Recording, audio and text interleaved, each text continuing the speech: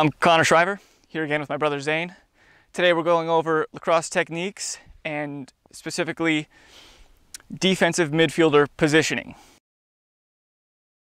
So the first thing is, depending on which side of the field your defender is on, you typically want to force him to stay on that same side. You don't want him switching fields or switching sides of the fields. So Zane's the offensive player here. If he crosses over here, you can see that he is on this side of the goal. So if you can imagine a line running straight up through the center of the goal all the way down the field, that's how we'd like to split up the field, to one side or the other.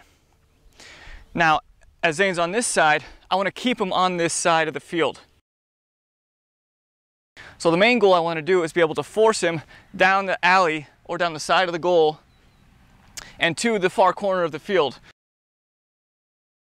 So at the approach of a dodge, you want to make sure that you want to square your shoulders to the actual sideline. Actually split the field in half. You can actually move up closer to the offensive player.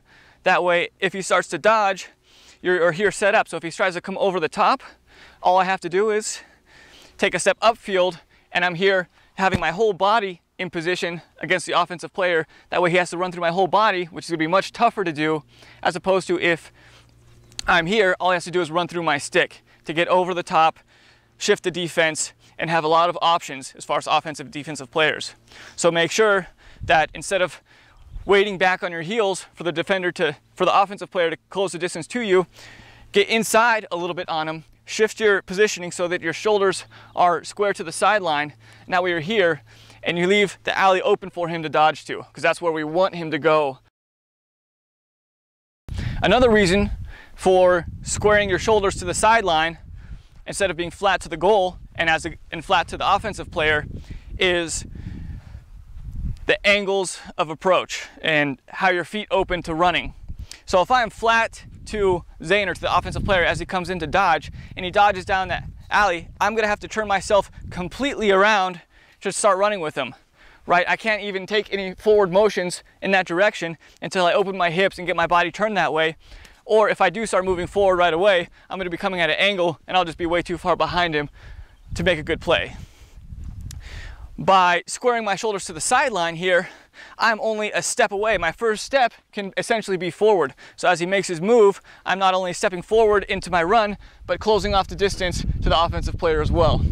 So by squaring your shoulders to the sideline, you're able to decrease your reaction time, make yourself faster in reacting to the offensive player's dodge. I'll also want my stick on the upfield position here. I don't want my stick on the downfield position because that, even if it's only visually, looks as a block to the downhill side. And if we keep it on the upfield side, it's going to further deter him from going across the top of the goal. If the offensive player is really committed to getting over the top of the goal, there's usually not much you can do as a short stick to stop him. But what you can do is make it a long, drawn-out process. So if I'm in my correct position here, shoulders to the sideline, and he's really fighting to get over the top, I'll step up, block him here. He might have to go further and further upfield, but as he does, he'll be further and further away from the plays and the games. And then as he crosses over that center line of the field, right, because there's not much I can do to really stop him. But once he crosses over, I will then switch to playing him on the far side of the goal and try to keep him on that side. After I've forced the ball carrier to actually go down the alley, my positioning should change somewhat. So I'll be here, set up, I'll stop him from going over the top, and he'll actually dodge down the alley. As he does make his move on his dodge, I'm going to want to, if I can, maybe give him a push or a shove or something to get him off balance, throw off his dodge a little bit. Now as he moves down the sideline, I'm going to actually shift my positioning to where I don't want to be in front of him still, right? At first you have to be a little bit in front of him, between him and the goal, but as he dodges down the sideline, you're going to actually shift so that you're just slightly behind him. I like to call it, you're sort of riding in his back hip pocket, because your hips are going to be right behind his hips. You're going to have your stick in that upfield position on his back, right here, pushing on his hips, right? That's the fulcrum or the lever point that gives you a lot of power as a defensive player. Pushing on his shoulder, he's going to be able to lean into that a lot, but if you push on his hip, he's going to have to give with that pressure. So as he dodges down, you'll be riding him here on the hip, pushing, and make sure you're trying to force him down that alley. Now, as far as checking goes, you are allowed to throw checks, but the most important part of being a defensive midfielder is your positioning and the positioning of the offensive player on the field. So really you want to control him to where he goes off the field. Throwing checks is a bonus, but if you're trying to throw checks here, you might get yourself out of position. Same if you're trying to throw checks on the back, you get yourself out of position.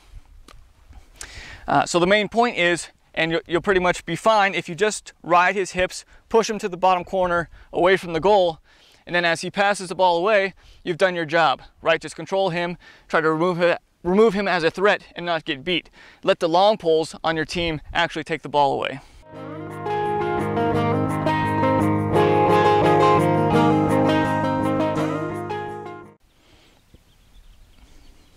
All right. I think we're good. Sweet. Unless there's anything else you want to go over.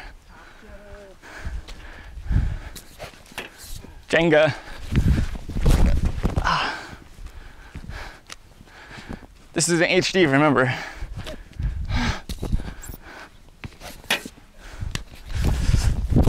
Oh. Taking away our camera angles. We don't need any angles.